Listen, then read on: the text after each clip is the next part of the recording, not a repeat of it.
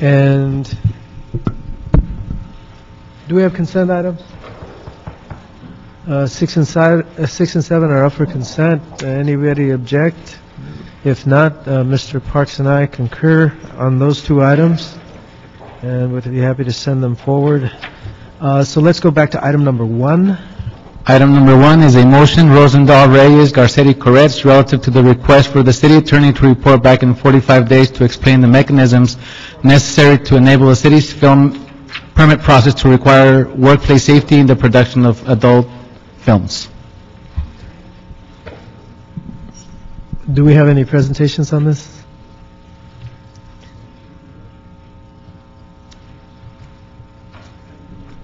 Good afternoon, Kimberly Miara from the City Attorney's Office. We have not prepared our report on this. We're waiting for further direction either from this committee or council as a whole. Our preliminary research shows that we are likely preempted by state regulations, that Cal OSHA has the exclusive jurisdiction on this issue to enforce and investigate violations of the regulations. I'm sorry, exclusive? They have exclusive jurisdiction. That's our position so far. It looks like that any local ordinances passed to regulate this issue would be preempted by state law. Where do we find exclusive jurisdiction? Well, does that apply to other workplace safety issues? It does. For most workplace safety issues, Cal OSHA is the exclusive remedy, is the exclusive body that investigates and enforces workplace safety. Now, we could work with Film LA. Already has language that the city has approved that goes on their permits regarding the necessity to obey all state, federal, and local ordinances. We can work with Film LA to find some language that would be appropriate to put on the permit, something to the effect of including Title 8 of the California Code of Regulations, which is the applicable section, or some similar language we could put on the permit. And if they violate that, we would enforce it by pulling the permit. It would be an administrative process. I'm still blown away by the fact that you say Cal OSHA has exclusive powers. Well, do you have the exact reference? I do. I have some case law. Also, this is just our preliminary research. We were waiting for some further guidance to prepare a report. But what I found so far shows that that a local ordinance would be preempted by state law if the issue is deemed to be a statewide concern. Preemption occurs when there is a conflict between state and local law. A conflict exists if the local legislation duplicates, contradicts, or enters an area fully occupied by general law, either expressly or by legislative implication. Here, Cal OSHA holds itself out as the exclusive body to enforce and investigate areas of workplace safety. So, well, that speaks to the ordinance. That's correct. Where does it speak to the enforcement? Cal OSHA also is the sole body. That's the reference that I'm concerned about. Right. I can get that language to you. It's Cal OSHA holds itself out as the sole body to enforce. Yes, I would like to see. Right. Well, that would be included in our report when we submit it. Okay.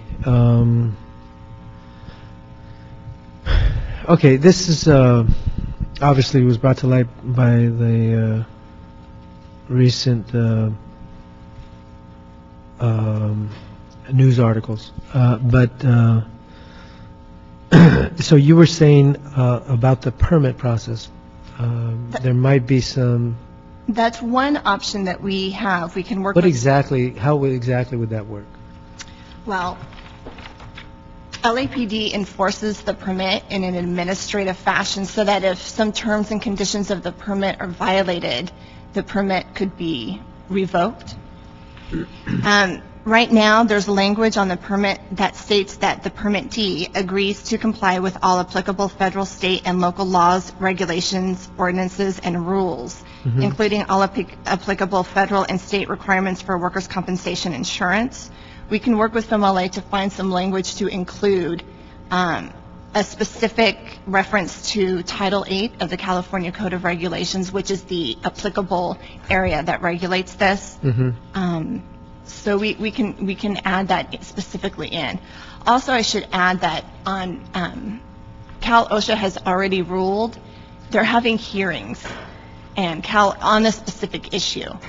And back in November, Cal OSHA determined that Title 8 was applicable to the use of condoms on wearing at adult filming sets. Right now, they're holding hearings to determine what, if anything, they're going to do to make the applicable section more specific to condom use. Right now, the title is regarding barriers to protect people from bloodborne pathogens.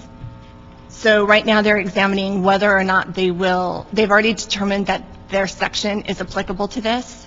Right now they're working out language to make it more specific. Okay. I feel that this committee is in a great position to deal with this issue because we have a former police chief and a lawyer. But when I read the motion, it doesn't really speak to enforcement directly. Not directly, no. It speaks about mechanisms. And I don't see the issuance of permit as an enforcement action. So I don't think that denying a permit because they're out of compliance with state law or revoking the permit, I don't see that as an enforcement action. No, well, it depends on, it's our position that if Cal OSHA has exclusive jurisdiction, then we don't know what body within the city of Los Angeles would enforce. Whoever issues the permit. It's not an enforcement action. It's just a question of whether you can issue a permit or not. Right. So if FilmLA issues the permit, right. Who issues it? The city of Los Angeles. Oh, PD issues the permit. But that's not enforcement. They're just pulling back the permit. That's right. So how is that an enforcement action? And how is that contrary with the law? It's not. I think that there was some discussion before the motion was made whether or not the city of Los Angeles could enforce the actual regulation. And okay, I don't see that in the Right. motion, and maybe that was in the media, but Right. that's not before my committee. Right.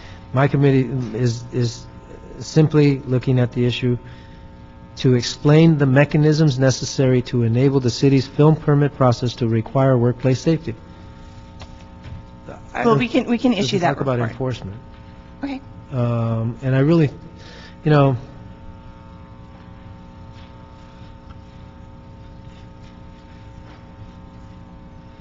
I think the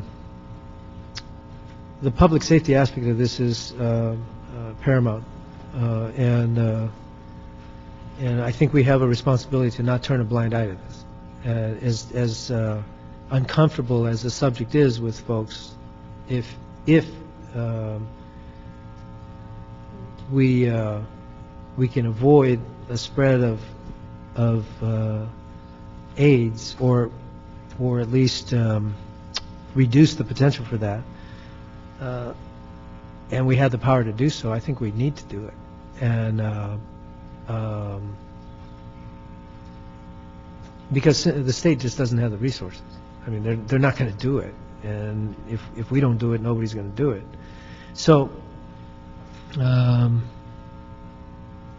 so I think as a courtesy to Mr. Rosendahl, I very much want to have that conversation and see if there's a way we can accomplish the ultimate goal to just get people to abide by the law.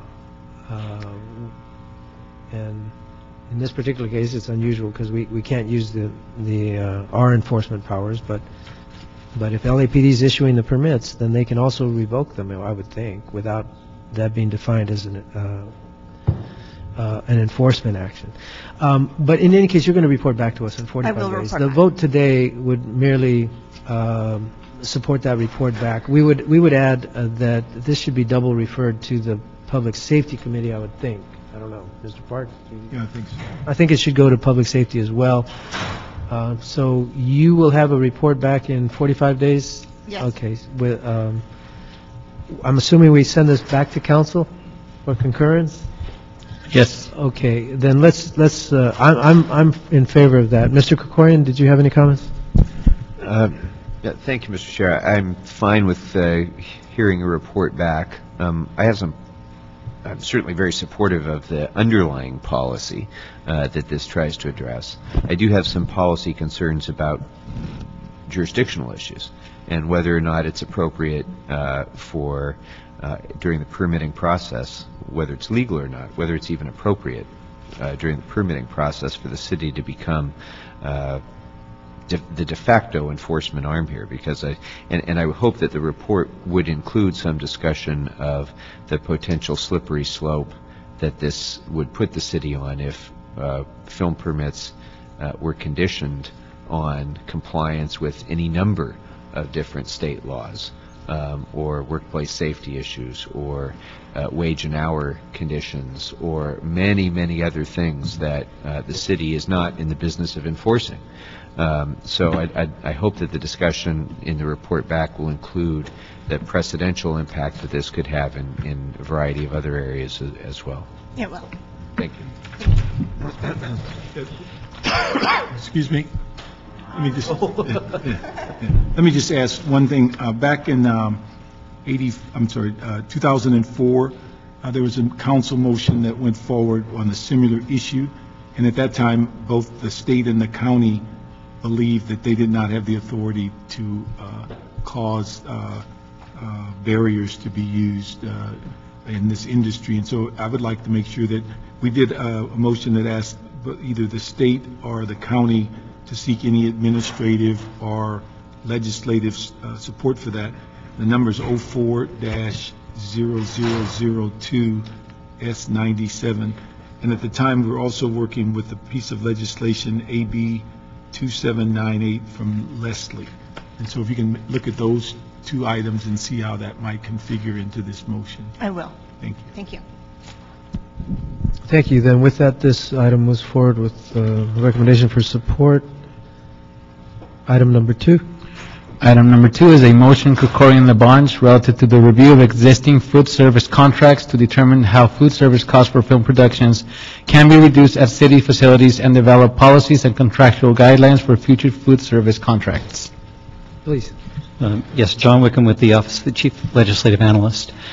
In the course of our conversations with location managers over the last few years, we've found that one of their concerns regards the food service providers at various city facilities. There are a number of city facilities, such as the observatory, Griffith Park Observatory, that have food service contracts to operate food services at their sites.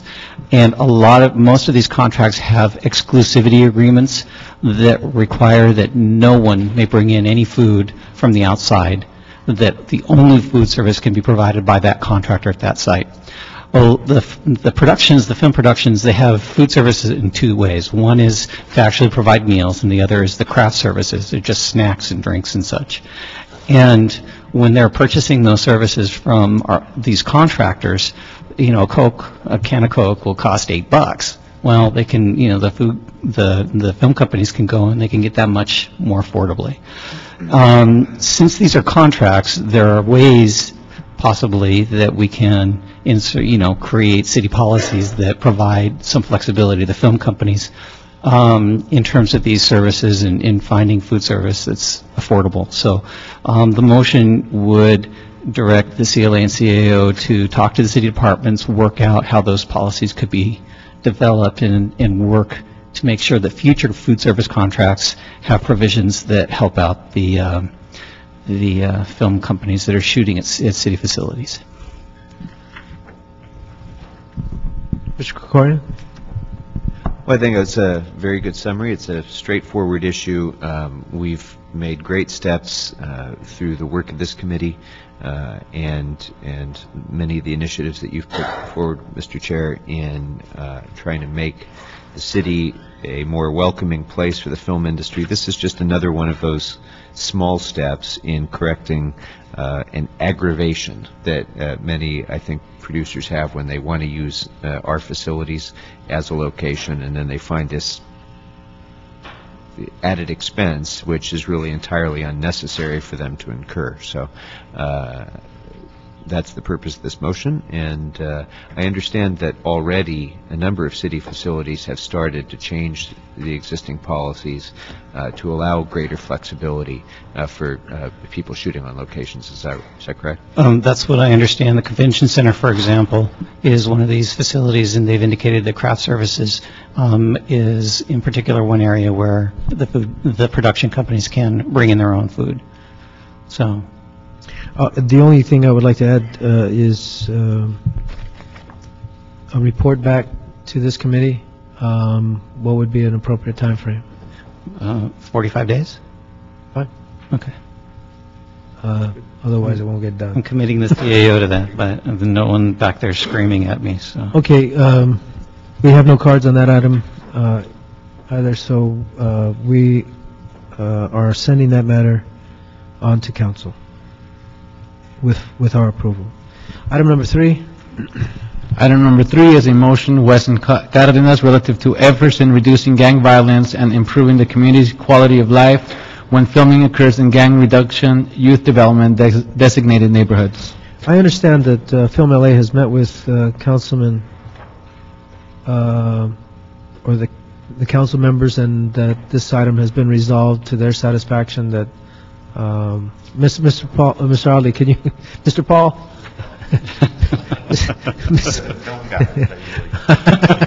Oh, you love that one. If you could just give us a brief synopsis of how this matter has been resolved. Immediately after we saw the motion come forward, I met with Deputy Mayor Guillermo Cespedes, who is the head of the GRID group, to talk about what we could do to address the issues. And what we've agreed is they're going to supply us with overlay maps for these grid zones. We will notify his office at the time any filming is to take place in a grid zone, and their liaison then will work with us and that film company to make sure that the issues are clear in the community, that there are opportunities to provide service, and that everybody's clearly aware what is real. The catalyst for this really was a lot of rumor about what was going to happen in the film, and none of it was true. And we think we can address that problem just by having that open link of communication where our system will automatically tell us we're in a grid zone, and then we can work through that agency. Quite frankly, I have a grid zone. I have 2 grid zones in the only 2 grid zones in the San Fernando Valley, and I think there might have been a lot of hyperbole attached to the sentiment behind this motion. I don't see it to be a problem, but if there's the more information you have to make your assessment of what might be the needs, the better, and so I don't think it's going to be a problem. I think it'll create a good communication. So thank you for your responsiveness to that. With that, I would move that we receive and file this with no objection, and we can move on to item number 4. Item number 4 is a motion, Guru Garcetti, relative to the recommendations proposed by the Los Angeles Economy and Jobs Committee to reform the city's relationship with the entertainment industry. I believe this, we're just trying to clear the files here, and this item has been dealt with through other actions, and it would be appropriate to receive and file this. So without objection, this item is received and filed. Item number 5. Item number 5 is a city clerk report relative to the ordinance of intention to disestablish the Chatsworth Business Improvement District.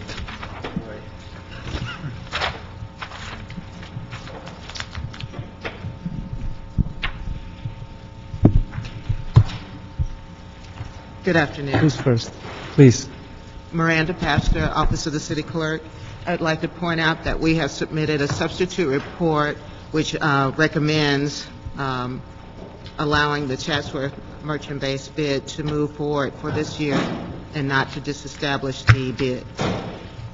We had submitted the disestablishment report at the introduction of a motion by Councilmember Smith that was introduced in the council on 5/25/2010.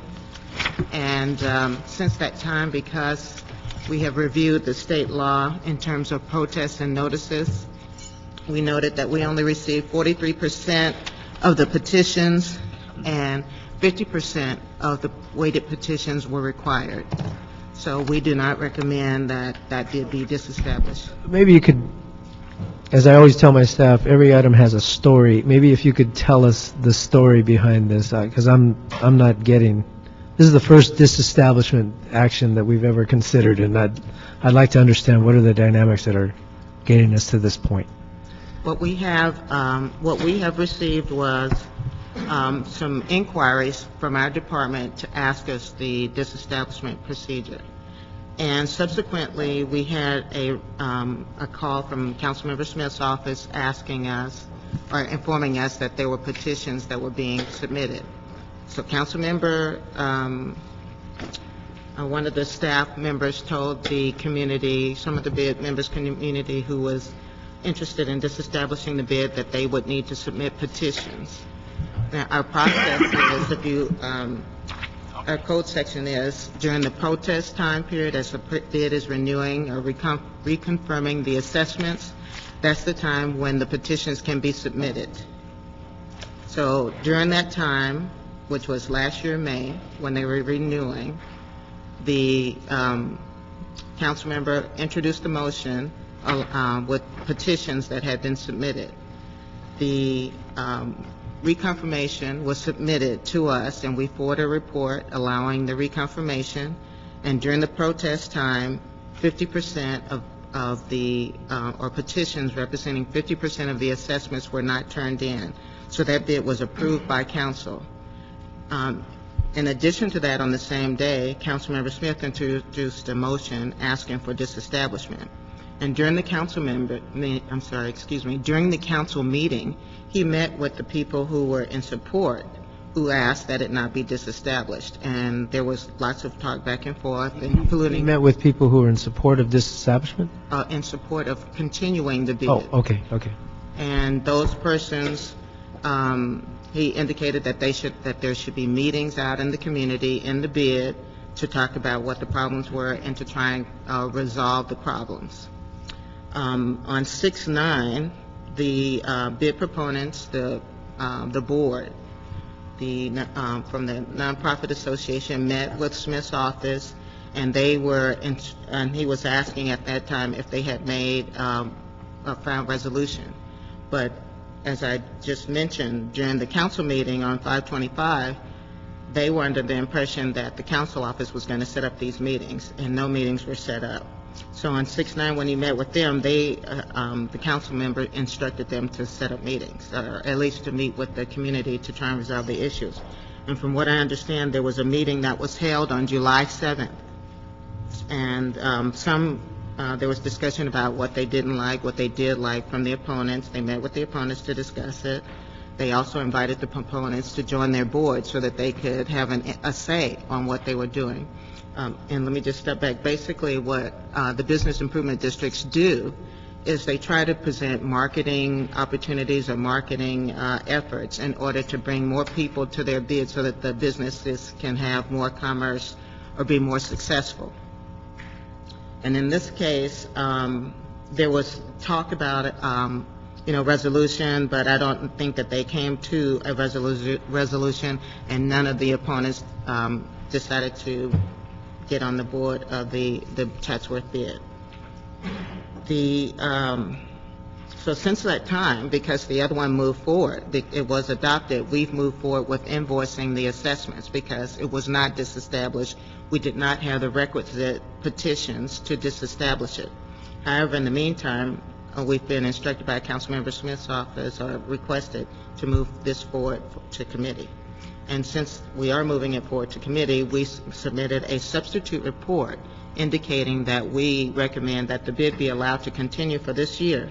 And if after such time they cannot resolve this issue or resolve their issues or come to some understanding, then it can be at the council's discretion, or the bids, they can submit petitions to the required 50% petitions to disestablish at that time. But at this point, the bid for fiscal year 2010-11 has been adopted by council, and we are moving forward with our responsibilities in terms of invoicing. Okay, when is the When is the year up? The year will be up on the 31st of May of 2011. Okay. All right, we do have a number of cards on this item. Was there another presentation? Do you have a card in? My card Okay. is reading incorrectly in light of the amendment that was put forward. Okay, wait. If you have a card, you'll have an opportunity to speak. Do you have one of these? Okay, we'll get to you. Yes, please. I'm sorry. Good afternoon, Chairman Alarcon, Councilmember Parks, Councilmember Krikorian. My name is John Lee. I'm the Acting Chief of Staff for Councilmember Smith. Just to give you a little history, I mean, Miranda was correct in her timeline of what happened with this disestablishment. Early in the year 2010, the opponents of establishment of the bid came to our office asking if there was a way that they were not happy, shared their concerns with us. I believe at that time our office told them the procedure of capturing 50% of the businesses in the area and turning those into the city clerk's office. When we received those petitions and they were being verified with the clerk's office, it was our understanding that we should move forward by introducing the motion to establish the bid in case those petitions were verified, and that way there would be some sort of process already in place so that the assessments weren't put in that order. Subsequently, we received, the city clerk let us know that they received different communications from some of the businesses that were on those petitions that said that they were no longer interested in, that they were not, I don't want to say misled, but they did not understand what they were signing, or that some of the merchant-based, since it's a merchant-based business, some of the tenants felt that the person that signed onto the petition wasn't authorized by them, the owner of the business. And so we thought at that time, we asked the city clerk to verify, and some of the businesses weren't even in the actual district. So the city clerk felt at that time that they did not reach the threshold of 50%. So subsequently, we've been talking with the city clerks on how to move forward with this, and since we thought that the assessment should move forward, they were assessed for this current year. Right. And so we do agree with the city clerks that this year at this time, since they did not reach that threshold, that the bid not be disestablished for this year, but also that the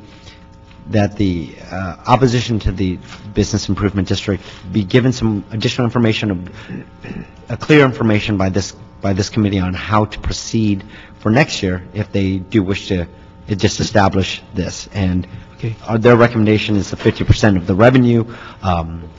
We've discussed this with them. We wanted some clarification why it was 50% of the revenue, not 50% of the actual businesses that they would have to receive petition from, but that at that time, if they received that petition, we would support the... Is the city attorney working with you on this? Yes. They're not here, but... They're not here? Our representatives, we check with them, but I also have a copy of the law right here if you... The what? I have a copy of the Streets and Highways Code that governs the notices and the posting. You don't want me to interpret it. we want a lawyer to do I can that. read that part of it if you'd like me to read No, it. let me ask a couple of questions. Number one, what is the term of the bid that was approved? What is the length? Oh, 1 year. It's so when they voted for the bid, it was only a 1 year. Yeah, for merchant-based bids, they reconfirm their assessments every year. Oh, every year So 1 year. With the property-based bids, they can renew for 5-year periods or 10 years or smaller lengths of time. Okay, and so does the council office concur with the city clerk's office that the 50% threshold was not met? Yeah, we rely on the city clerk to verify those different signatures. And from that time, we also received letters from different businesses saying that they misunderstood what they were signing. So we don't believe that they met that 50% threshold. That's why we agree with the city clerk's report to not just establish this year, but we're here in committee today to... That was a yes? Yes. Thank you. The other question I have, in the original vote for the bid, what was the percentage in support? Well, this is a merchant-based bid. It Right. doesn't require a vote. The property-based ones require the Prop 218 vote. I understand all that. Just, There's not- what was the percentage of people that supported it? That's what I'm saying. There's no vote. Then how did you come to the conclusion that it should come into existence? Basically, they are introduced by, like, maybe some components from the community come in, they work with us, they may hire... The council member introduces a motion to establish? Right, exactly.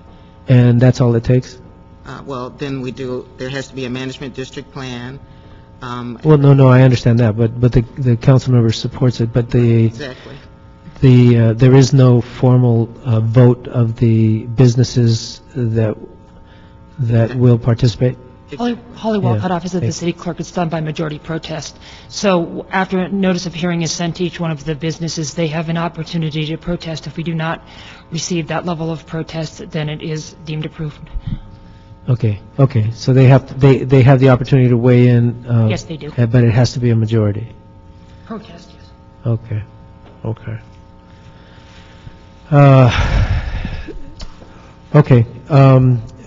Before I ask for the public comments, let me just say that it appears to me that this is driven by the council office. And I have bids in my district as well, and we're all very familiar with the process. But if the original implementation and creation of the bid is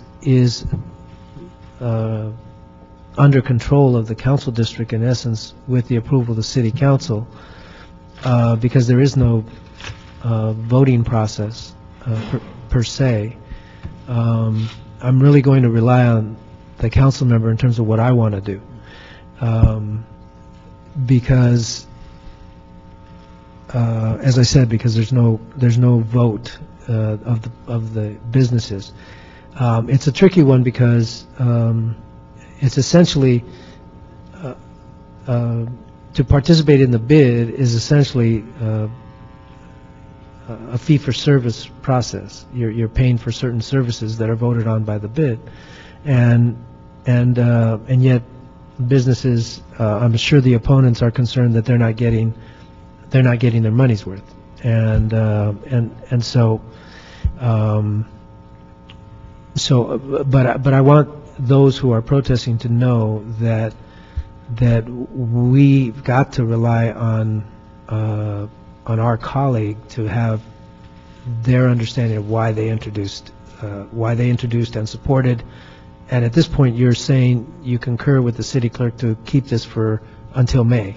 Right, because Okay, so I just want you to know that the council members' action in this particular case, because there was no original vote and the council member took the action, it weighs heavily. Okay, so with that, I'm going to ask for public comment, unless there's comments from my committee members. So let's go with David Glavisher.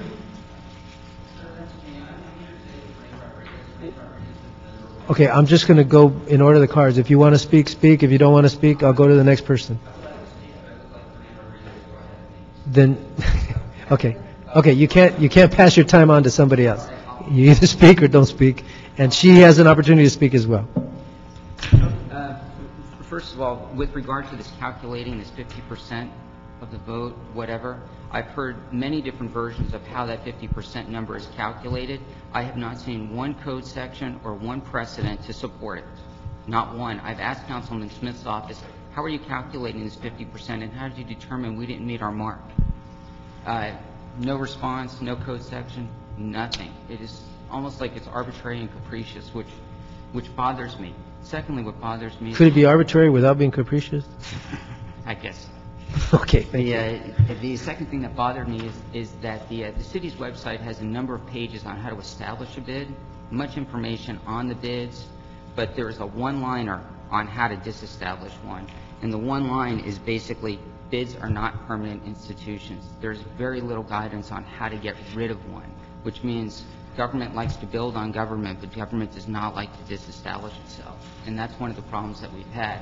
Now, I'm a member of this bid, and I've been in that Chatsworth area for quite a while, and I have to say, what I see is what's happening in other cities that people are complaining about, where the little guy at the bottom that's paying into the system, as you can see, to establish it is a whole lot easier than it is to disestablish it. We can't even determine what the procedure is to disestablish. But the little guy that's paying in gets lip service. They don't benefit from the system at all. All they see is a bill and money going out the door. And that's money in hard economic times that the people that I've spoken with, easily over 100, that would rather have that money to spend on gasoline. They'd rather have that money to spend on food for their families. They're not getting a bang for their buck. On top of that are the things that the bid is spending money on. This bid carried over $30,000 from the previous year. For what? If it's not spending the money, it should at least reduce the revenues that it's charging. Why does this bid need a war chest, and what are they going to do with it? My fear is that war chest is going to somehow get bled out if people aren't keeping an eye on it. Sorry, that's, I guess... John Lee, thank you. Thank you. Oh, that was you. Sorry. Oh, thank you. R. Grace Rodriguez. City Council, good afternoon. My name is Renee Rodriguez, and I'm also a member involuntarily in the bid.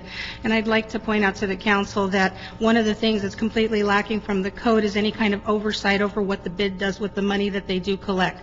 The money that's being collected is going personally to benefit individual members of the bid, which is a violation of the Street and Highway Code that talks about the purpose of the bid. In this instance, you have an organization that has installed benches along the Devonshire corridor, and those benches have become an eyesore and they've become a graffiti attractant. There's $10,000 that's being spent a year to clean up those benches every year on benches that nobody can use. Why? Because Devonshire is a fast speed corridor. It's 40 miles an hour through most of it, 45 in some areas. It is not safe to sit on those benches per se. Additionally, there's a website that the organization sponsors, but to get top billing on that website, you better be on the board, because from what I've seen, if you go to shopchatsworth.bid.org, which is the one that's advertised on the benches, you see the top slots promoted are the same people that are board members. If you go to shopchatsworth.com, it's a different website where everybody seems to be listed. However, you got to pay an additional sum of money to have any kind of premier listing other than a very plain listing, which would be very difficult to find. Additionally, Your Honor, council members, I joined the bid and I became a board member for a year. And what I heard was a committee looking for ways to spend money because they had it, simply because they had it. And one of the things they're spending money on this year, the proposal, and this is why I'm continuing to be opposed and why I quit, is they want to spend money on this $30,000 archway that's going to do what? Announce you've arrived in Chatsworth? I mean, come on, you don't know you're there when you step onto the Devonshire corridor? And that's going to become nothing more than an eyesore, and it doesn't attract business. The activities that the bid participates in do not promote business for the businesses. It's capital improvements for the business people that own property there and not for the business members. Thank you. Thank you. Lou Villager? Hi, thank you for your time. My name is Lou Villiger. I have a small business in Chatsworth. I've been there for about 7 years. And I attended that July 7th meeting that was mentioned before. And that was the first time in my 6 years in Chatsworth that I met anybody that was in favor of this bid. Just striking up a conversation at a gas station, everybody standing around saying, oh yeah, that thing's awful, somebody should get rid of it. This is 6 or 7 years ago. My impression is that nobody's had the diligence to go through the red tape. It's kind of a moot point to me whether you disestablish it this year, because I'm confident that we can get 80 to 90% of the signatures. We just weren't aware that we were going to have to be hitting a moving target. And by moving target, I mean this thing about getting a petition and then turning in the petition with what we believe are over 50%, and then giving the opposition time to go around and, for lack of a better term, strong-arm certain people into reversing their decisions. How can you not understand if you're given something that says, I vote to disestablish the bid? How can you later say that you didn't understand that? And I don't know what techniques are being used. When I attended that July 7th meeting, one of the board members of the bid came up to me afterwards and offered to waive my fees if I dropped my opposition of it. I don't know if that is, my concern is that that could be done on a larger scale once they get the names of our petitions. So I would like the the committee to consider what protection could be given to us to make sure that that doesn't happen. But basically, there's one other thing I want to say. It's not just the little guy versus the big guy. It's that Devonshire is the main drag. And so the businesses in the front that have storefronts obviously benefit, but most of us who are in the back and out of sight are just supporting the rest. And for that reason, you know, I hope you decide to disestablish it, if not this year, then next year. Thank you very much. Thank you. Kevin Hewley?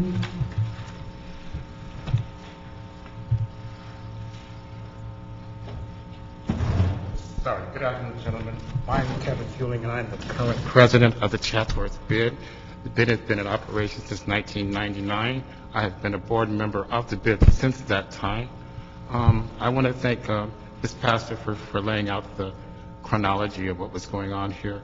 Bottom line is that our BID is in the business of community enhancement. It is not out to promote business for individual people. We don't strong arm anybody. Jim, I know you were there at the February meeting. I would love to know who made that promise to you, because it did not happen.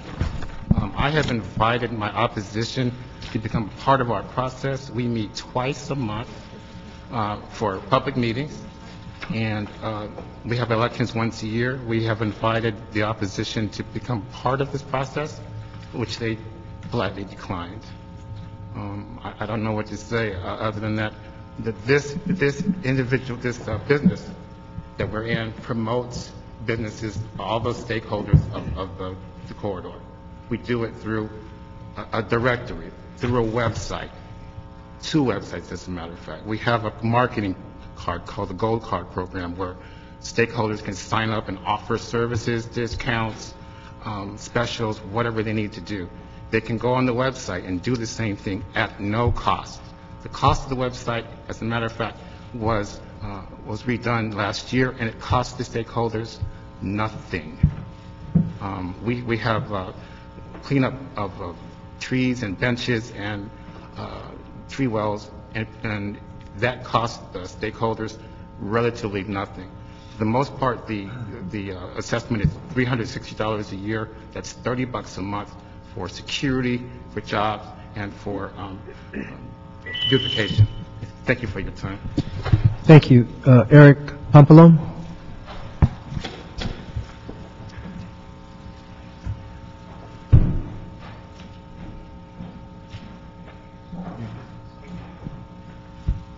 Thank you. Thank you. So I'd just like to say that, you know, I understand that a number of these people have been here for a number of years in the community. I've been in the community for 40 years. I grew up there. I own a business there. My parents own a business there. Other people in the community own a business there. Very, very community involved. I'm on the board at the Chatsworth Neighborhood Council. I work with Kiwanis. I work with the Rotary. I work with a lot of community and business-minded organizations. One thing that I haven't seen is any of the individuals in opposition to our bid at any of these community meetings. I personally went out and asked a number of the different businesses in the area if they would consider to sign a withdrawal of their petition. A number of the different businesses said, and not all of them, but a number of them said, we didn't even know we signed it. We didn't know what we were signing. So that was an indication that whatever tactics the opposition used, they weren't clear with the people that they were going to. It's fine. We actually got some withdrawals of that, and that was good. We have actually in the last year restructured a lot. And a lot of the things that the opposition was complaining about, I personally joined the bid because I had the same complaints. I thought that there was some wasteful spending going on. I thought things weren't getting done effectively. Some of the stuff that they addressed with us in the first time we met, we had actually already completed. Things like one thing they complained about was the website. And we had actually done and eliminated the cost around that. So thank you for your time, and I'll let the next person speak. Well, thank you for your time. Ronald Shulkin?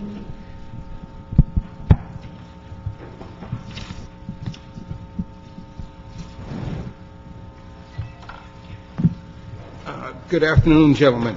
My name's Ronald Shulkin. I'm a certified public accountant. I've been in the bid corridor since 1991.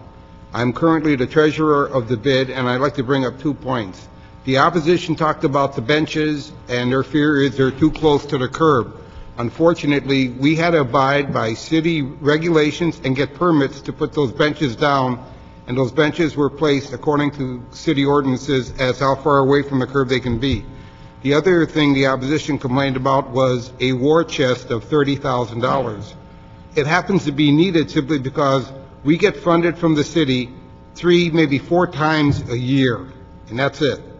So whatever so-called war chest of funds that we have, we stretch out until we get the next supplement from the city. That's all I want to say. Thank you. Thank you much. Nick?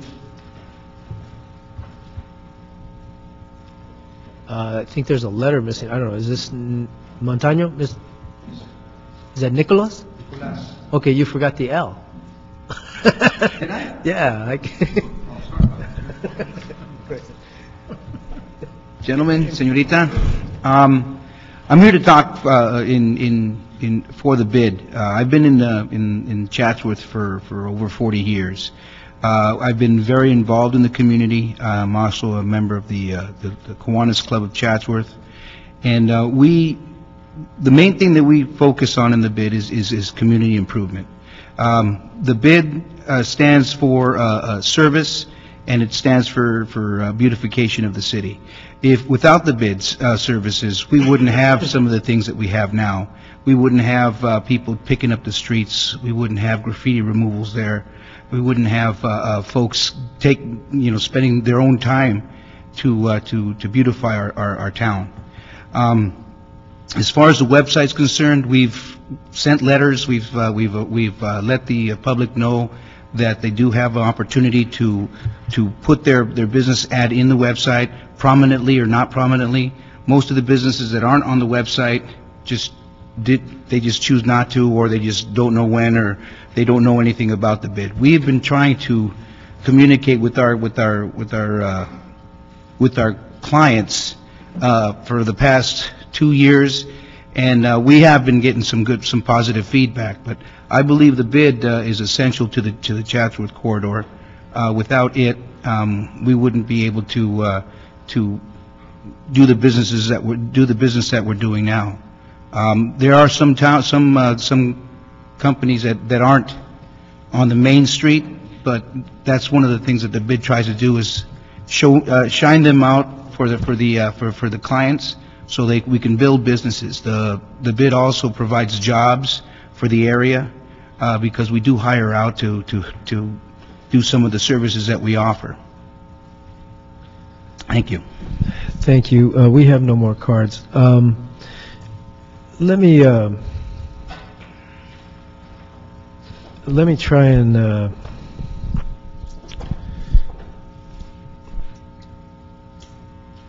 try to bring this all together. I'm looking at the state code, and it does have a provision for protests that guides our consideration here. And that is essentially, it sets the 50% threshold, and it defines it as 50%. Let's see. If written protests are received from the owners of businesses in the proposed area which will pay 50% or more of the assessments proposed to be levied, and protests are not withdrawn so as to reduce the protest to less than that 50%, no further proceedings to create the specified parking and business improvement area or to levy the proposed assessment as contained in the resolution of intention shall be taken for a period of 1 year from the date of the finding of a majority protest by civil council. A majority, therefore, being the amount of money received, not the number of businesses. and that's my reading, and Mr. Krikorian, you're the lawyer, and the city attorney is not present. Is that the city clerk's reading as well? Exactly. It's Okay, 50% of so- the assessments to be collected.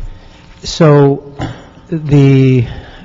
what we have before us, it could frankly be one business that pays more than 50% of the dues, and they would have to agree to a disestablishment. Exactly. So the city clerk has to determine whether or not the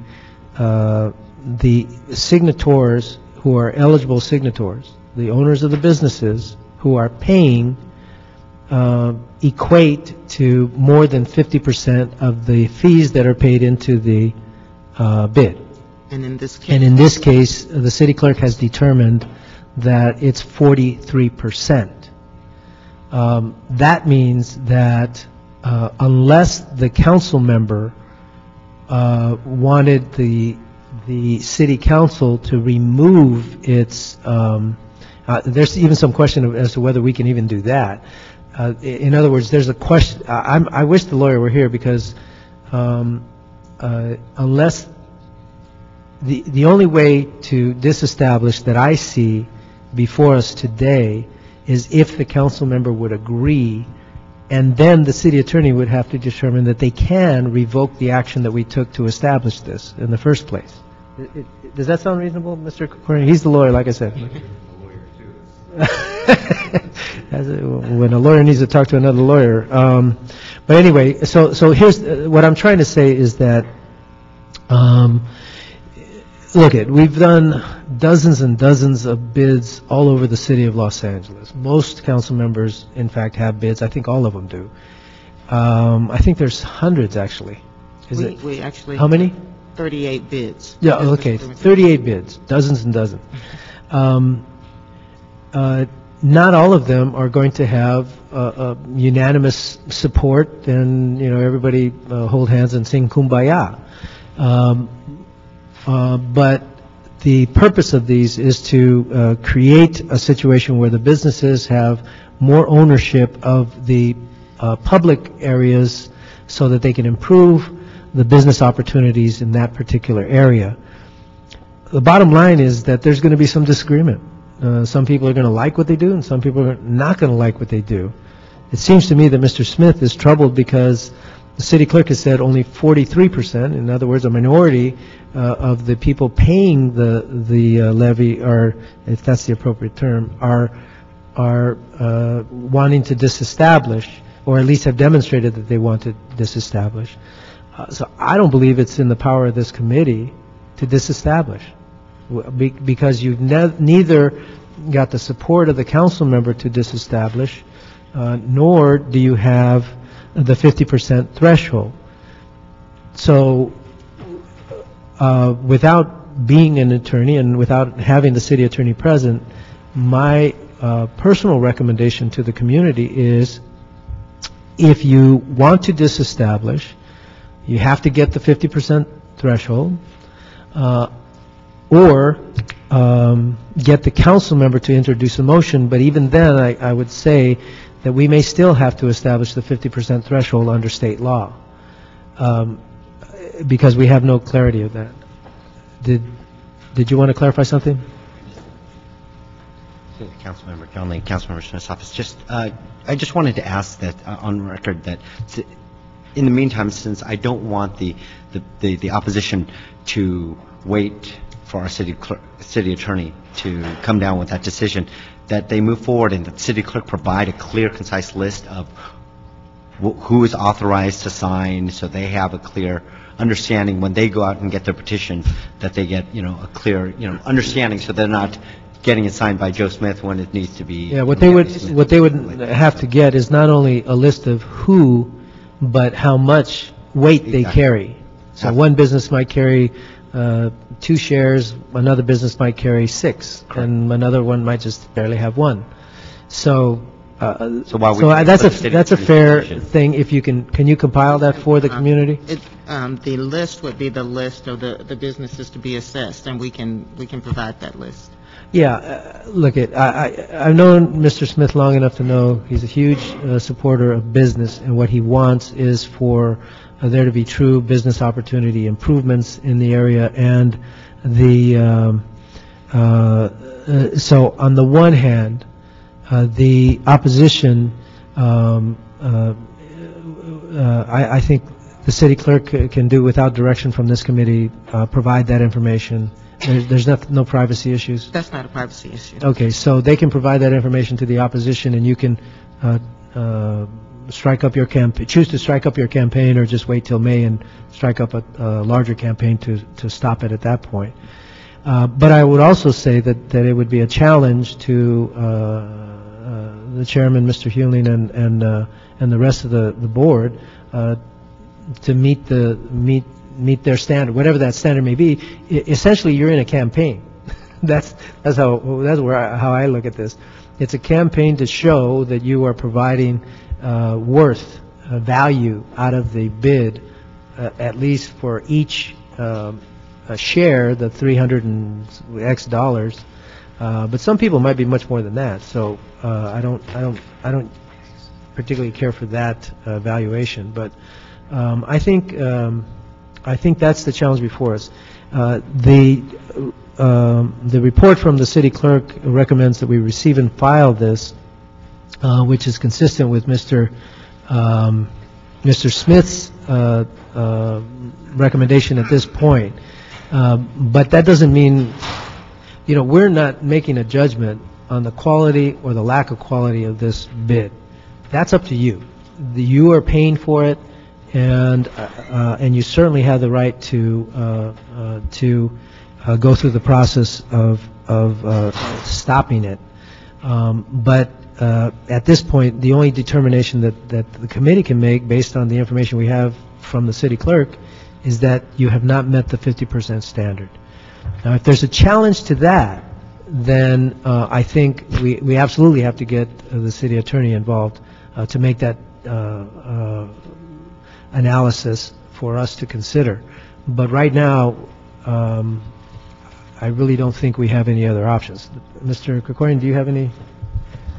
No, Mr. Chairman, I think your summary is exactly right.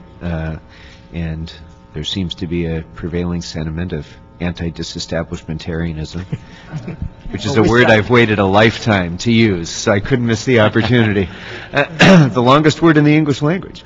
But I think you're exactly right. There's a narrow question that's before us today, which is whether or not a majority of the assessed value of the bid has appropriately, correctly voted to disestablish. It sounds as though that has not happened. It could still happen, and this is not a decision that's made with prejudice against further actions that opponents might take, and that the council office might or might not agree with. So, but for today, what we have before us is an inadequate petition, and I think that ends the question for us. Let me ask one question. Since I haven't read the whole statute, and I doubt that the statute delineates the process, is there anything that suggests that you have to start over, or is there a particular period of start over? And the period in the is protest during period? When they submit the annual report that goes before council. No, that's not what I'm asking. Well, what I'm asking is, if they got 43%, can they keep that 43% and get an additional 7%, or do they have to start all over? It would start over. And where's the basis for, what is the legal basis for starting all over? The legal basis is that, I'm trying to figure out how to say it. I have to look up the code section on that. But I mean, even when you look at the petitions that are submitted for elected office, each year you turn in, or each time you renew, you turn in new petitions. So these petitions I'm not talking about that. I know, but I'm just saying that's an example. The protests are turned in within a certain period of time. And if you turn over the page before, okay. Okay, let's see. Protest against the establishment. Okay. And so basically what happens is, during the 30-day notice period, we mail out notices, and for Okay. the public hearing. Okay, and so then there, we it's, have within that time. the key word is time fixed. Yes. And that is in the statute, so bottom line is you have to start all over on your protest if you want to disestablish. So when the annual planning report comes back to renew for the 2011-12 year, which Right. maybe around May or June, they can submit the protest at that time. Okay, I think that's the direction of the committee. Chatsworth is a nice community, Val Kilmer and who's that other guy that came out of Chatsworth High? And, although I do have to say anecdotally, representing Pacoima and Panorama City and Lakeview Terrace and other communities, I don't really have to go all the way to Chatsworth to get Mexican food or soul food, so I apologize for not going there very often. But so I think that where we're at is that we really don't have the authority. And again, we're without prejudice, as was explained. We don't have the authority because our official counter, the city clerk, has determined that you did not meet the standard for disestablishment. And so with that, this committee would recommend receive and file this report. Okay. Did we cover all the items? I believe you want to approve the January 5th report. Approve the the amended report Right. by the city clerk. Mhm. Yes. Thank you. Any other items before us? Okay, this meeting is adjourned. Thank you very much.